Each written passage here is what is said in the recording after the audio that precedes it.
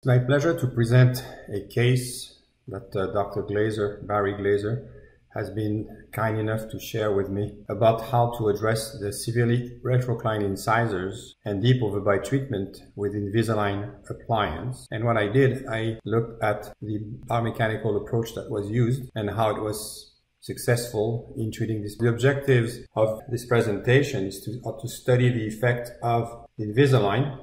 And Invisalign doesn't have a great reputation to be able to torque teeth, or until recently, but there are a lot of references that seem to point towards having a much better success rate. What happened in this case at the center rotation level. So these are the references, and there are many of them. I selected about 20, I think, or looking at the class 2 division 2 treatments, approaches, and also looking at the way you can use the Invisalign appliance to help address the specific torquing issues to the class 2 division 2. So that's the case. The main idea is, in this case, you can argue it's not really a class 2 division 2, but the teeth are really retroclined. This is the occlusal plane, cases that are pretty difficult to address even in a full orthodontic bracket approach. This is the Selfallometric tracing, and that's after. These teeth have to be uprighted. They have to be somewhat intruded in space and in time. And these ones may afford to come forward a little bit. And obviously, we have to correct the class 2 molar relationship. That was the treatment finalized. The teeth have been uprighted, reangulated. The bite has been opened. The lower incisors have been slightly proclined, and the molar classification is now class 1. So what happened? On the left side, we see the before in red and the after in green. This patient also has shown some growth. He was at the late 8 stages of growth, but we still had some growth, which helped a lot in the class 2 correction. And this is what happened at the upper incisor level. The growth pattern is right here, and the incisors have moved more labially with a bit of proclination, and also the bite has opened due to growth, and very little intrusion of the upper incisors. As you can see, everything was done with growth and control of the mechanics. So this is what really happened in theory at the before and after. The incisal edges of the incisors moved down and forward. There was also a significant amount of movement from the apex towards the lingual. And this is my explanation of the case. So I started with this drawing that Dr. Glazer got me from the superimpositions. And in red you have the before, and in green the after, superimposed as best as possible on the maxilla. So now if we go towards the standard conventional way of treating the class 2 division 2s, we would say, okay, let's put a simple force right here to push, or if you use brackets, you could use a simple force to pull the crown of the tooth, create a class 2 division 1 from a class 2 division 2. What you get at this level now is the center rotation of a movement of uncontrolled tipping on the red tooth right here is about at this level. The center resistance is here, and it moved to here. So what happens is the center rotation define the movement of the incisal tip, which would be displaced around this circle. And what happened is you would get this situation where the tooth would be between the green tooth and the blue tooth, that the blue tooth would be the maximum amount of uncontrolled tipping. And you can see that the angulation is the same between the blue tooth and the green tooth being the end result. But what you have also is definitely the position of the incisal tip is much less, and you may have noticed in your treatments that many times you have a lot of overjet after you have transformed your class 2 division 2s into a class 1 with uncontrolled tipping. So what really happened in this case, and again, we have to take into control that this is not perfectly precise because there was growth, there was a lot of movement, and this is just before and after. There has been some changes during treatment that were addressed by the Invisalign and Dr. Glazer by doing refinements. This tooth, if we take the movement just before, that's the before, that's the after. Obviously, rotation took place on this circle, which So what we have here, where the center rotation has been determined by drawing vertical lines from 2 points, from bisecting a line that connects 2 points at the apex of this example and here. And what happens, this is what the tooth is actually doing, is rotating around this point. All these circles use the same center rotation. They have obviously different diameters, and that's what explains that these 3 points are not moving at the same time and at the same rate. They are moving, they're displacing in space, but they're also rotating. So this is the center rotation, as I said.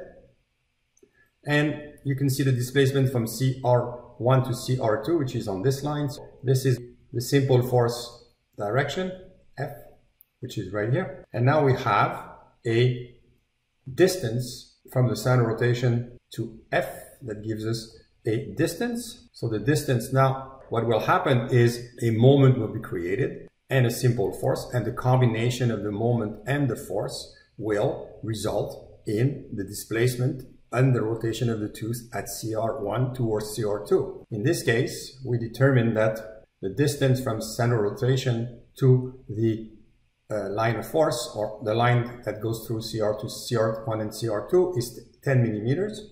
We use a table that was first developed by Dr. Burstone and then kind of simplified by Dr. Fioretti and Melson. And if we see that this distance from CR to the center resistance, from center rotation to the center resistance, is about 10 millimeters, and the tooth is roughly 17 or 18 millimeters, we have a corresponding value of the moment to force ratio of 8. What we know now is the moment to force ratio between F and this moment is equal to 8. Or if you could apply a force right here at 8 millimeters away from the line of action of the force at CR1, you would get to CR2. That the center rotation will change during movement, so this is just an approximation.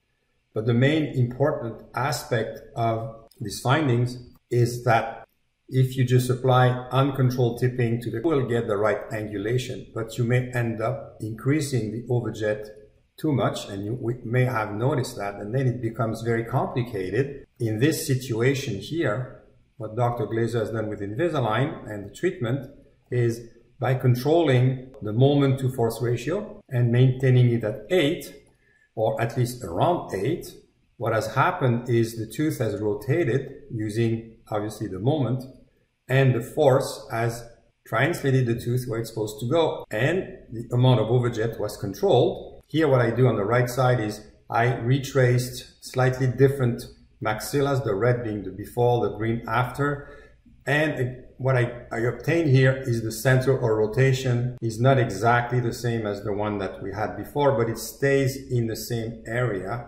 and you have the same type of movement.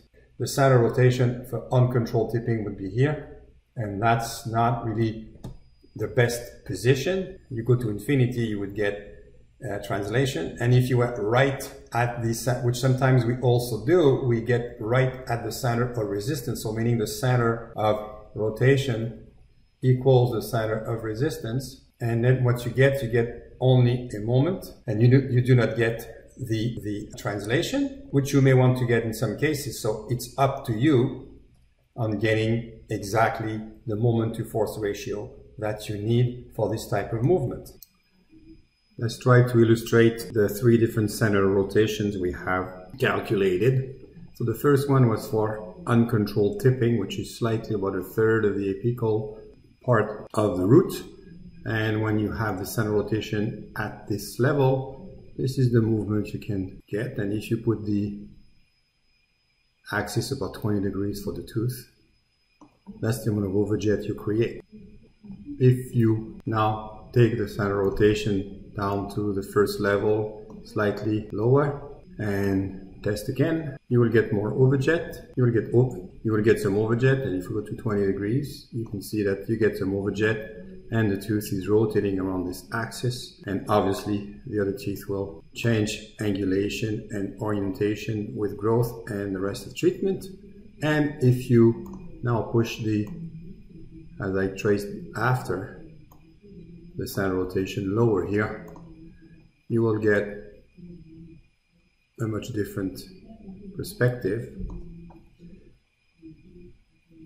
But you go to 20 degrees roughly. Where is 20 degrees? Right here, 20 degrees. And then you look at the rest of the treatment and you get a very good result. If you do the same with the center rotation slightly higher, again, as I said before, you will get this movement, 19, but you need this very, very significant amount of growth to be able to correct the position of the incisors, so you may end up not being able to achieve what you're looking for, which happens many times where you have not enough amount of growth to correct this very significant overjet that you've created.